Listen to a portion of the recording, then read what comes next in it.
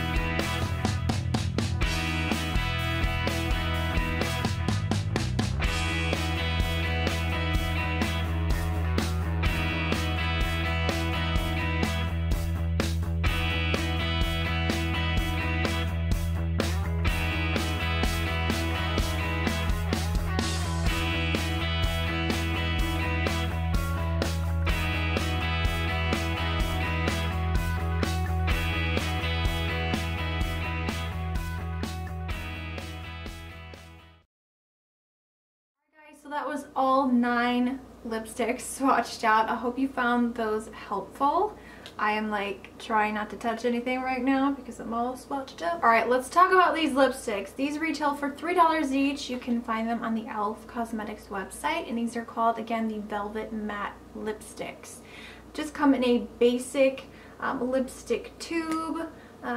Simple bullet. Twisting mechanism is really nice. Packaging is dead on, exactly the same as the moisturizing lipsticks. Yes, there are 2 different ones on the website. Same sort of packaging. Here's just a look at the difference here. And these ones are $3 each. I did do a full review and swatches. I go more in depth on these guys here. I will link that review video down below. I also did lip swatches as well, so if you're interested in these and a review, definitely check that out. So all the lipsticks just come in, you know, the standard e.l.f. packaging. I'm sure you guys have seen this before. I've seen these at, I think, Target, Walmart, some other drugstores I've seen them at. So these lipsticks have argan oil, they also have rose and vitamin E, so they are more hydrating to the lips and they do add some amount of nourishment. So the longevity and wearable time with these lipsticks, I would say is pretty average, anywhere from 4 to 5 hours. I feel like you will have to do touch-ups because this is just a regular bullet lipstick. You know, it's not a liquid to matte. These don't claim to be kiss-proof. They do transfer. I mean, it's going to transfer. It's a regular lipstick, but I feel like they hold up really well even through eating and drinking. Definitely with the more matte finished colors, definitely hold up a lot better. All right, let's talk about the formula of these, because I do feel like the formula is not consistent with all 9 shades, and I'm going to tell you why. So I'm sure you can see in the swatches, the lip swatches me applying, some of them went on super pigmented, like holy crap. I barely applied any pressure to my lips, and it was like full on color, full opacity, and like shine. Like there is no matte going on here. So I don't know why these are called velvet matte lipsticks when not all of the shades are a velvet matte finish. So these shades I'm holding right here are all the shades that I found to be super creamy, super like hydrating. They were so opaque and creamy, and the formula felt like a moisturizing lipsticks.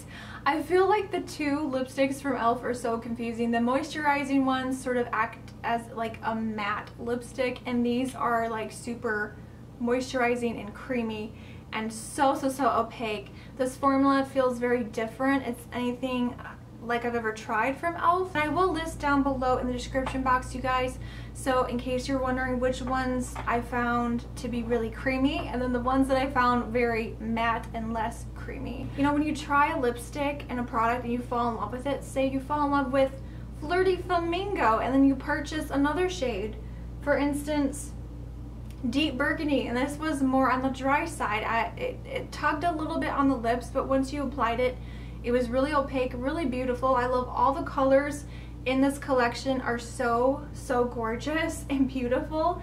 I just wish that the formula was consistent. I mean, I can't complain. It's a $3 lipstick.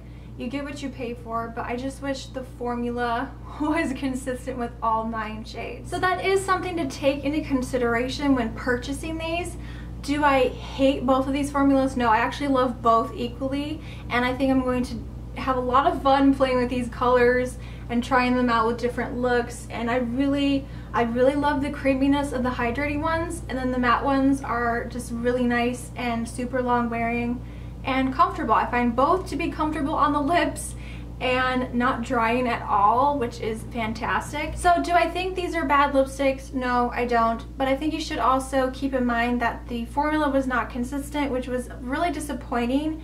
But at the same time, I'm not mad. I'm not mad at e.l.f., but I do wish they would just be consistent with the entire shade range with a specific formula. If it claims to be velvet matte, make them all matte.